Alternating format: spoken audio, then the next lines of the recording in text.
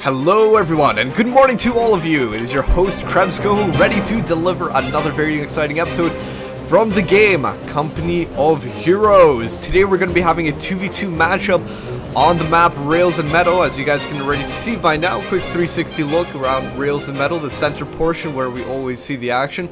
Kind of interesting map if you ask me. You know what's really cool actually when you're doing a 360 panoramic view, when you're always looking from a horizontal perspective rather than the vertical, you know, GTA looking sort of perspective. If you look at it from a horizontal way, you notice a whole lot more things, don't you? I mean, like, for example, the ground elevation and all that sort of stuff. You gotta imagine if the people who are making this this map, they must actually spend so much time going into these different perspectives and looking at the houses and on top of the hills and, you know, all that sort of stuff, right? Don't really appreciate it from, as I said, the GTA point of view. Try playing the game like this. It actually does look like GTA. But anyway, the old GTAs. Okay, so we've got a 2v2 matchup on Rails and Metal. There's going to be very, very good players here. In fact, well, let's go introduce the Wehrmacht first. Why not? The Wehrmacht, we have two players. RoMJim as one of them, and also his teammate Go AI Rainbow 6007. So if you go take a look at the leaderboards and see the 2v2 arranged teams, you'll notice that they are actually at the top of the list. Wow! So there you go. That is the #1 arranged team for 2v2 at the moment for the Wehrmacht. And over for the allies, we've got ZeroFlames playing as the Brits with thxkillme playing as the Americans. Okay, so they're actually level 17 at the moment in terms of arranged teams. I was actually looking for ZeroFlames like 1v1 matches, and this is how I eventually got to this 2v2 match. He's actually a level 16 Brit player at the moment in 1v1, so I was kind of interested to see like what the Brit players are up to at the moment with their strategies. Are they blobbing? Are they not blobbing? Well, we'll have to see, okay? So we're at the 5-second mark, and we're going to be starting in 3 seconds. So in 3, 2, 1, and let's begin. 6, 7, 8, 9, and 10. Okay, here we go. Off to another very exciting episode in the Company of Heroes battlefield. Now, have you guys actually noticed that we message when you were in Company of Heroes today? I actually opened up a Company of Heroes today, and I noticed that there's that flashing highlighting bar, the news bar, and I was like, new messages, new news. That's kind of unusual. We haven't had new news in months now. So if you guys haven't noticed, what basically was posted up was a message by thxkillme, basically saying that he was the new community manager, and there's new things in store. What the hell is up with that? There's new things in store for Company of Heroes. Basically saying some good stuff is going to be coming for the Company of Heroes community. That's a lot of exciting stuff to look forward to. I'm not exactly sure if he means in terms of Company of Heroes 2 or if he means in terms of events. No idea, but I'm sure they'll be working something out. Most likely, it seems like they were talking about events, but then again, we all know Company of Heroes 2 is going to be coming out relatively soon, so it could also be that, right? Okay, so taking a look at what's going on in the field at the moment, we've got the Brits who are pushing on towards the munitions in the center side. You can notice that that is a +10 munitions over here. If we look at the tactical map, we can also see the Wehrmacht making a forward push on the right hand side, one of them anyway, and the other one doing a left turn push on the left hand side. So I actually like going into the tactical map occasionally just to see what's actually going on. It gives you an overall perspective of what's actually on the field. We can see, for example, a motorbike from the Wehrmacht is kind of owning a engineer over here. I bet we could actually watch this entire game just on the tactical map. Do you guys mind? Nah, I'm just joking. We're not going to do that in the entire game. Can you imagine how boring that would be? So here we go. We've got the motorcycle just chasing away that engineer, killing 2 of the men, but they managed to cap that sort of vital fuel point. I suppose you can say it's sort of vital. I mean, it's not really the highest out of all the fuel points on the map, but then again, it's this sort of fuel point that's always contested. It's in no man's land. It's smack dab in the middle. Everyone always wants it. There's all this cover around it, and it's sort of these a leeway point. Whoever can push the other opponent slightly back, then they can always grab that fuel point. So think of it sort of like a reward, a bonus point for actually being a little bit successful in pushing your opponent. Anyway, okay, so right hand side in the hands of the Wehrmacht, the Brits are quite happy just parking down their gypsy caravan in the center with the casualty clearing center just coming down. So let's actually head on over to ZeroFlames and look at specifically what he's got. He's just got that 2 infantry sections One obviously right from the start, that recon squad, and also lieutenant, and he's going for a casualty clearing center pretty much straight away. Interesting sort of stuff. Just going to be supplementing his army, getting those guys, picking up the wounded as soon as he can. It's going to be sort of vital, especially in situations like this where you had the MG try to kill these guys before they could get down the casualty clearing center. Unfortunately, they're going to be pushed back a little bit because there was a flanking rifleman squad coming in from the side. You know, that wouldn't have been a great start to have your MG getting flanked so early on. So what do we got for the Wehrmacht? Let's head on over to them and see specifically what's going on with them. Go AI Rainbow 6, this gentleman here, as you guys can see with his highlighted units, he's got all of that at the moment. 2 Pioneers, 2 MGs, a Volks, and also a motorbike. Notice how the motorbikes were the first units coming out for both players. Notice that, don't take that into for granted. The reason they're doing that is to get on that early harassment of the engineers. Okay, there's a reason that people get motorbikes as their first unit, okay? You should know this by now. But if you don't, the reason is so that they can harass engineers and anything that's capping points early on. That's what we saw with that motorbike killing off those engineers and such like that. And it worked, They pushed it back, although they didn't actually finish off the entire squad. They pushed it back, okay? Oh no, this MG is taking a huge amount of damage here. Just actually being finished off entirely. The gentleman, in fact the Brent squad getting out of there.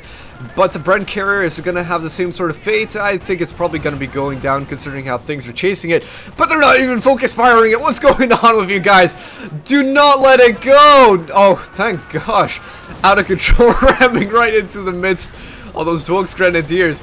Kind of surprising that a vehicle can crash into a bunch of gentlemen. It's almost like Superman in a way, isn't it? Like, imagine if a vehicle crashed into Superman.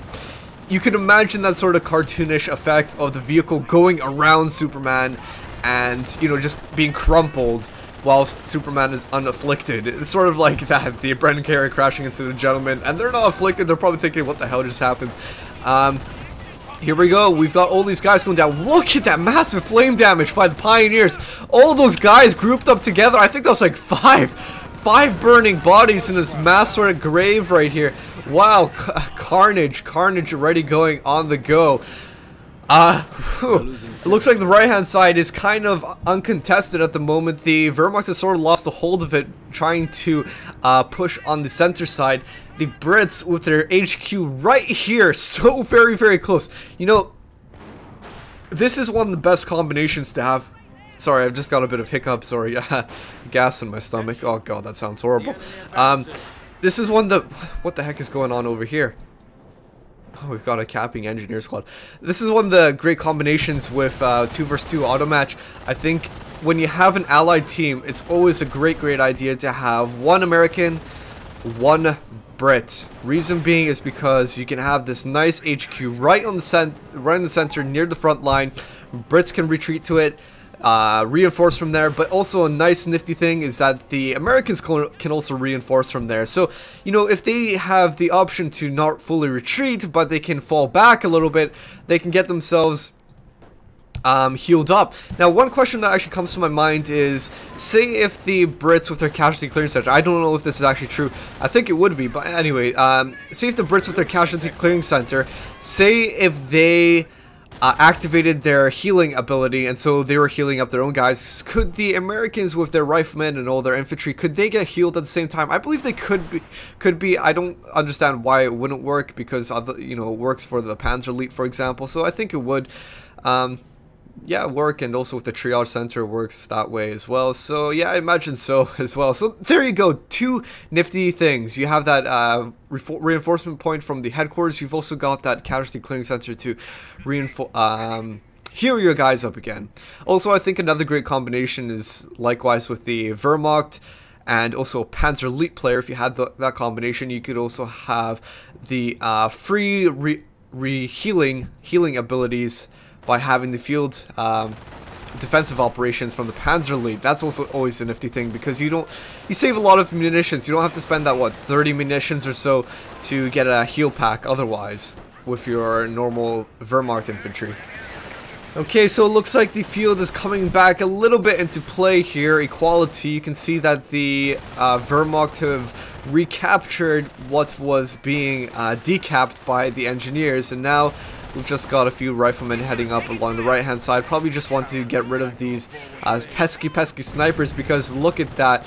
The snipers are really racking in the kills here. So let's see this one. 9 kills, 14 on the other one. Brit was trying to go in for a kill right there, but actually landing on the mine, heavily damaging its engine, so it can't really go anywhere. Oh god, no! One sniper going down. I don't know why he had to go down. Couldn't he have stayed camouflaged or something? You know, couldn't he have just... I think he decamouflaged him to make him run a bit faster, but kind of working in the opposite effect. Losing that sniper right there. Not what he was probably intending at the moment. So whilst all these guys are retreating and these guys are just decapping, let's see what's going on in the bases. We've got for a RoMJim, he's going for a T1 to T3 jump. As you guys can see, the Sturm army just coming down over here. I also noticed the pack out on the field, so Go AI Rainbow Six has gone for the T2 Krieg Barracks, obviously complementing each other. They're not both going for the Krieg Barracks, they're not both going for Sturm Armory, they're both going for different things. One's going for Sturm Armory, one's going for Krieg Barracks, just so they can work with what's most comfortable for them. One person, for example, Rainbow Six, will have that majority of the anti-tank, as you guys can see, with his Grenadiers and the Panzerschrecks and also the packs around the field, whilst RoMJim will be probably, I imagine, going for Pumas and such like that to help with the anti-infantry force capabilities. Could work. I noticed that another good strategy. Oh my god, look at this decapping. This thxkillme is being really harassive here. He's not stopping at the front line. He's going all the way, just trying to decap everything he can. So let's actually take a look at Go AI Rainbow Six and see his resources. Kind of interesting. I didn't really know this. Even though this point might be decapped, the all the resources are accumulated as a team. So even though that point is decapped, he's still getting a load of resources from everything that's connected over here. Okay, that's interesting sort of stuff. I had that idea in my mind, but it's like always one of these sort of myths, you know? I think maybe one day I'm gonna have to do a myth busting episode or something like that. All the myths out there and just bust them, for example. So here you guys go. If you didn't know already, if you're playing a team match, as long as one person is connected to all the territory, then it doesn't matter. You can still have that resource income. So I'm not sure if thxkillme knows that. Maybe that's why he's trying to decap those points specifically. Maybe he thinks that if he decaps them, then Rainbow Six is going to have to suffer. Well, not really the case. Anyway, I was going to say a little bit earlier, for the Wehrmacht, a good thing to actually go for also is a double Sturm Armory. I noticed that works really well. If you have double Pumas coming out, if you have that early advantage and you push your opponent quite well, you can get double Pumas and just absolutely wreck them. Likewise, there's good anti-tank that comes out from the Sturm Armory as well in the form of Stugs and also the Geschutzwagen, which is okay, but you know, Stug is obviously better. And so yeah, that could definitely work as well. So let's take a look at what the Americans and the Brits are up to, because what I see is actually a howitzer barrage coming down. So that is the 25-pounder gun howitzer. Look at that thing firing right on up into the air over here. Man. Powerful stuff, isn't it? So that's going to be a good start to making a push on all these stationary units, such as the MGs and the packs and such like that. Going to be really vital. And also liking the placement of it being behind all of the lines over here. So it's near the front line, but at the same time it's very well protected because behind all of the men over here. So it's going to be kind of difficult for the Wehrmacht to even get in there and take it out unless they come in from the side or something like that. But I think they're going to be a little bit cautious here. They're kind of focusing directly here with the bold assaults, not really flanking at the moment. So what the Brits have got, they have a blob out, and this is exactly what I don't like, blobs. As I mentioned in one of my previous casts, if you have the option to blob, don't do it. If you have the necessity to blob, like you have to blob, then okay, fair enough. But otherwise, I really hate blobbing so much, because I think it can be really abusive when you have multiple lieutenants, 2 lieutenants, 3 lieutenants. It really becomes quite difficult to take on then. And the veterancy is instant. That's the thing about the Brits with their lieutenants and such. They get the veterancy as soon as the squads are out. It's not like, for example, the Americans or the Panzer Elite that have to earn it. and so they have to take a while to fight and gain it. The Brits get it instantly. They buy it in the form of their lieutenants, and there you go. Wherever their lieutenants are, that's where the veterancy is. So when you have 2 or 3 of those around, it really is difficult to take on. Here we go, Howitzer shoot being very, very correct with its shots here. Coming down right on top of the pack and the MG, killing a few guys. Whether it's going to actually finish off any of them, no, it doesn't really look like anything's going to be happening here. So let's see what's going to happen with this Puma. We'll just follow him from his perspective. And he's just trying to be a little bit cautious at the moment. Pack running away here because he knows it's not a good place to be in with all these impending squads over here. Also this flanking M8. But still he's turning around to try and take out this M8. Oh, I don't know. Looks like these squads are maybe going to try to close in and maybe take out this pack. Could it be? I'm not sure. Alright, so let's head on over to thxkillme, the American, since we haven't really paid much attention to him. This is what he has at the moment. Loads and loads of riflemen, accompanied with that MA armored car. So just taking a guess at what he has at the moment with his buildings, he's most likely got the motor pool, obviously, if he has the MA armored car. So heading on over to his base, as you guys can see, he's got the motor pool. He's also got the triage center, going to be providing some healing abilities for all these rifleman squads. He definitely needs it with all of those squads. Yeah, definitely, why not? I suppose this is always a good thing. You know, when you have the triage center, they're always going to be getting themselves healed up for free and instantly like that. But I'm just sort of wondering, like, maybe if you want to save the healing capability, like, there you go, for example. They're getting healed up as soon as they're nearby this casualty clearing center. Interesting stuff, interesting stuff. So the ability was activated and they were getting healed up. So maybe, I don't know, if you're really trying to be one of these budget-conscious American players and you had a Brit ally, you could always just use their casualty clearing center to heal up nearby. But it's really up to you. Then again, it's not always guaranteed that you're gonna get that ability to heal up if your Brit doesn't need it. So maybe the triage center is needed. It's really up to you. Depends if you want to be cost effective or not. Okay, but the sniper's doing a decent job here. 7 kills on this one, 25 on the other. Oh my gosh. These kills have been really, really racking up. Definitely a great way to take on blobs and loads of infantry is snipers. I'd actually maybe like to see a 3rd sniper come out, because that is, considering the amount of men now, I think 2 snipers it has a very, very big workload at the moment. I think 3 snipers would be definitely a great effective thing to have at the moment. But still, they're picking off their targets one by one, just dwindling them down. Also, the Puma's providing some support here, but notice how they're backing off. They cannot take them on directly. It's not in their capability to do so. Heavily damaged, need to get repaired here. So whilst all this battling is going on, let's take a look at the doctrinal abilities. You can notice that the Allied war machine is out for the Americans, so they've gone for their armor company. It's also the Allied war machine, so that is, I believe, going towards the... Oh god, please say it. Am I saying this right? I think it's towards the Calliope, because otherwise, if you have the field repairs and then you go on to a Pershing, I believe so anyway. So the Allied war machine is on towards the Calliope. Interesting stuff. They're going to be going for the Calliope first. Maybe they just want more artillery support to just dwindle down everything that the Wehrmacht has, because there's a lot of infantry, and having more artillery, well, more artillery never hurts, does it? You can never complain about more artillery. Let's take a look at ZeroFlames over here. You can see that 0 command points has been contributed to the Brits, so that means they've obviously spent their resources, or their CP, sorry. And the only thing that I could really guess on is that it could only be the Royal Artillery support. Reason being is that the Royal Artillery support has a lot of passive buffs. I mean, for example, the only thing that you'd maybe see here is probably just the Priest. Once you unlock the Priest, that's probably the only thing that you'll see in the abilities bar. So I imagine that it is the Royal Artillery support. Gonna be good because then they can get forward observation. barrages from their lieutenants, for example. And they got a lot of other passive buffs.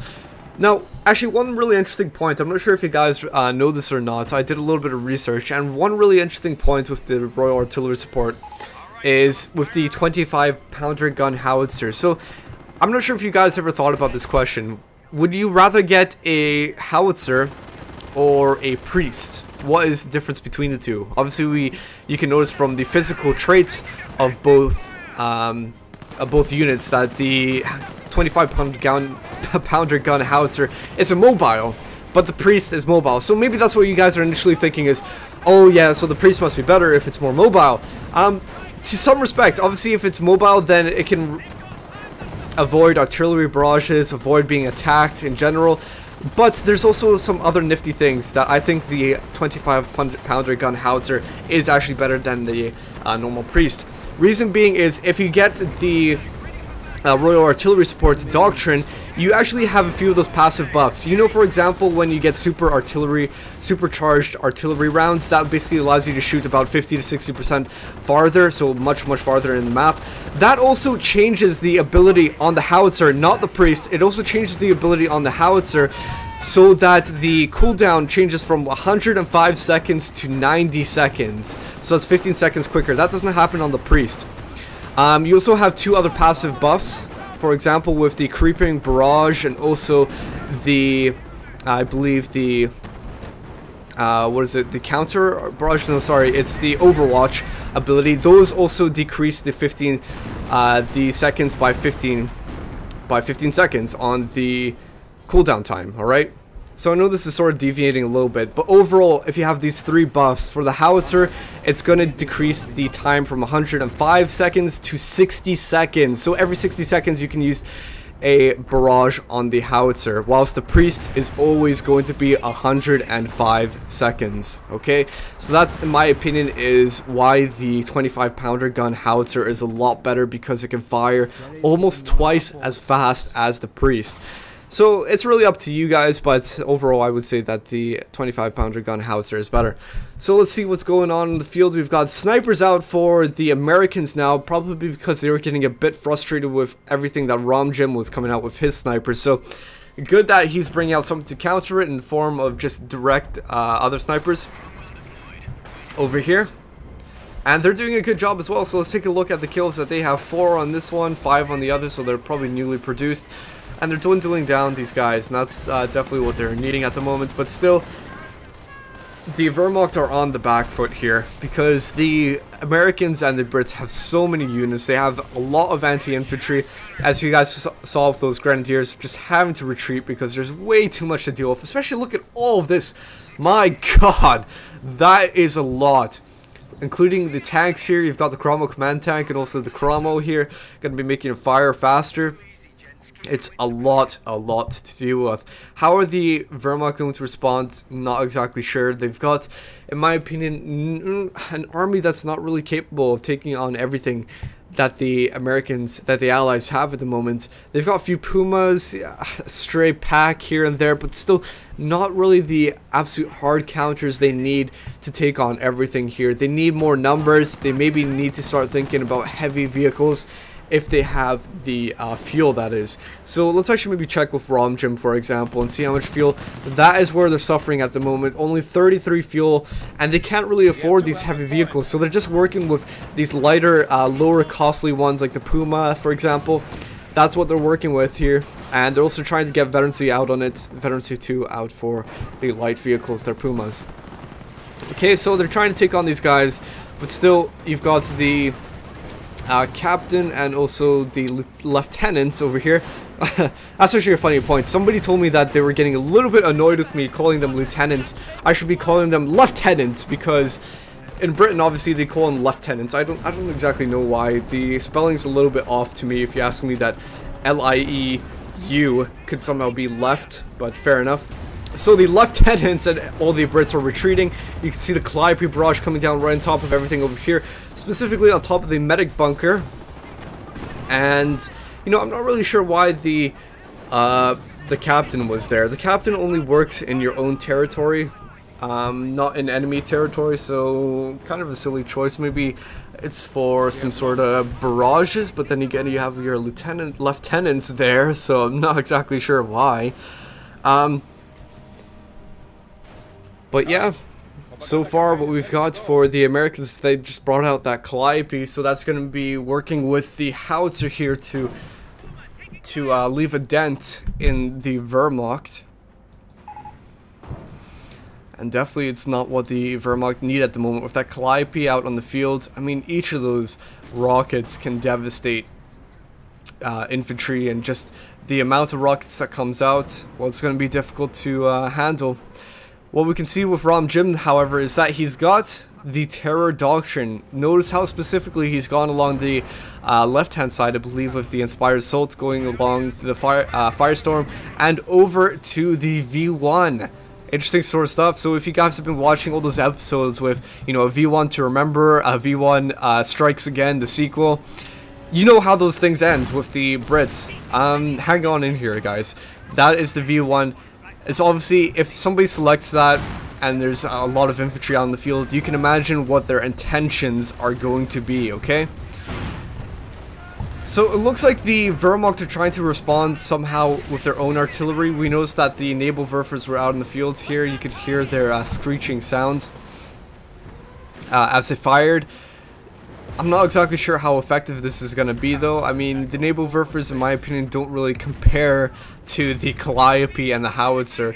They're good, don't get me wrong, but they're not the absolute end all. They're a bit slow to go from up in the air and then down again. They're a bit slow, and they don't have a massive blast radius, so we'll have to see how effective they're going to be. We had the Allied War Machine just activated there on top of the M10 just as it was going out of control, and so that's going to be a free M10 for the Americans, so, you know, losing it but also getting it back. Oh, here we go, Firestorm, and all these guys using heroic charge to get out of there. That was the intention of the Wehrmacht right there. Throw down a Firestorm on top of all these guys and hopefully kill them, but lucky for them, 2 lieutenants nearby. That was probably one of them could use heroic charge right there, and there you go, getting out of the way of that Firestorm. They still have loads of munitions. RoMJim over here to call down another one, or a V1 rocket, so it really depends what's going to happen here. But they're trying to cap this, but not looking like it's going to happen because there's an MG over here. All these men just falling back, and the howitzer barrage coming down over here.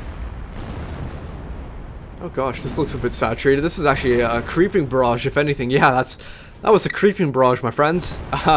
Notice how that's going down the way. Not really killing anything, but it's moving down the way. Are they doing another one? Are they actually doing another one? I don't know, I saw the smoke coming down again, so I was thinking maybe it might be another one, but maybe that was just part of the creeping barrage, I guess so. Really effective thing, that the creeping barrage, because it just saturates a line, an area of terrain with barrages. I mean, it's absolutely fantastic. If you notice that your opponent has a lot of defenses in that area, a lot of vital sort of stuff, throw down a creeping barrage, you'll weaken it very, very quickly. Even if they try to fall back, boom, there's going to be that succession, that line of barrages. Really, really effective ability. I absolutely love it when I'm playing the Brits. But anyway, all these guys move on forward. Absolutely hate the Brit Blobs. God, I hate them with a passion. All these men just grouped up together. It's absolutely impossible to take on. Actually, one of the best counters to a Brit Blob is actually if you have assault grenades. Notice how these guys are throwing just normal grenades. It's not the same as assault grenades. The grenadier grenades not that effective to take on all these gentlemen. All of them having to retreat. One squad going down. Oh my gosh. Panther just over here. Very, very, very, very close. Lucky these guys that they weren't killed. One of the most effective ways, as I was saying, to take out on a Brit Blob is with assault grenades. So if you go for the Blitzkrieg Doctrine, I always think it's a great idea if one of you guys, if one of the Wehrmacht go for the Blitzkrieg Doctrine. If you get that assault grenades, it instant suppresses units. Simple as that. Instant suppresses units, and that's definitely what you need for all these blobs. you can take them on really effectively. Instant suppression also does a lot of damage to them as well. Actually, now that I think about it, I was just sort of lost in my thoughts there. I was sort of thinking about it. I think the reason why this captain was nearby all the infantry was because, well, look at it. He's veterancy 3. I think he just wanted to gain veterancy. I mean, if you guys don't know, the captain, when he gets to veterancy 3, he unlocks a few special abilities, such as, I believe, 1 extra command point or something like that. You also get some sort of resource income. I don't remember the exact specifics, but you unlock some kind of nifty things, actually, if your captain gets to veterancy 3. So you guys can check it out on Company of Heroes Wiki if you want to know the exact specifics of what you get, but I think that's maybe the reason why they went for it. So a really smart player, this is ZeroFlames, for doing that. He definitely knows what he needs to do.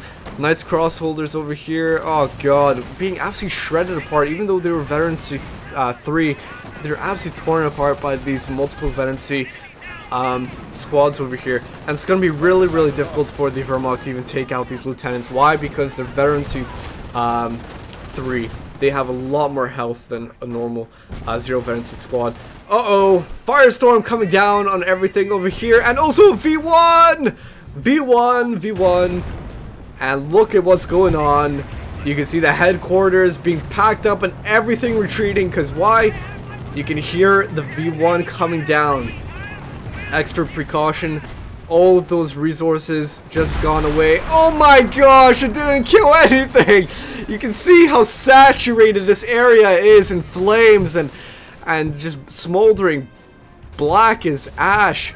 Oh my gosh, all that resources did nothing. Nothing, absolutely nothing. Everything retreated for the Brits because they wanted to be on the safe side, not lose their entire stuff, because that could have been a potential comeback. But, oh my gosh, 6 VPs left for the Wehrmacht and counting down, with the Allies still at 500. That is a massive, massive difference. Complete opposite end of the spectrums over here. And oh my gosh, that could have been really effective if that V1 landed properly, but not at all. I'm not exactly sure why. Maybe they didn't have the correct sight, but they sort of put it a bit short. Don't you guys think? They put it like around here. It should have been right on top of the HQ in my opinion, but I guess they were a little bit short with what was going on here. All these tanks moving in. You had the Allied war machine as well, and now it's just, I think, going to be too much for the Wehrmacht to actually handle here, because look at all these vehicles. You also got the impending doom of the Blobs up here that are just getting reinforced. Oh my god, the Allied war machine providing some free M10s, and the Panther is pretty much kind of stuffed, isn't it, to take on all of this stuff over here. Oh boy, oh boy. And so the final moments of this game, the Axis still trying to hold in here, even though an armada, the Armageddon, is upon them. Absolutely love what they're doing over here. Look at all these guys just retreating back to their captain. Good stuff, isn't it? I mean, ZeroFlames definitely knows how to work with the Brits. Bring that captain up near the infantry to get it a bit of veterancy on it. Also retreating the men back to the Americans' base, packing up their command truck. You know, that's really great stuff. I mean, he definitely knows the exact details, the small details of everything about the Brit faction. That's why he's level 16 at the moment in 1v1. And so we go over here, 6 points and dwindling down. Are they going to capture these VPs, or are they just going to go for annihilation? Well, I don't know. Looks like they're just going to be going for a direct base assault over here, just trying to destroy the buildings inside the Wehrmacht's base while they cannot really do anything. And there we go. That is, in fact, not even a VP win or annihilation. They just completely dropped. The Axis had nothing to take this all on. It's just way, way, way too much. I think they probably saw with their pioneers just this impending doom here with the Brits, and it was just way too much. They knew it was way too much. But okay, guys, I hope you enjoyed this episode.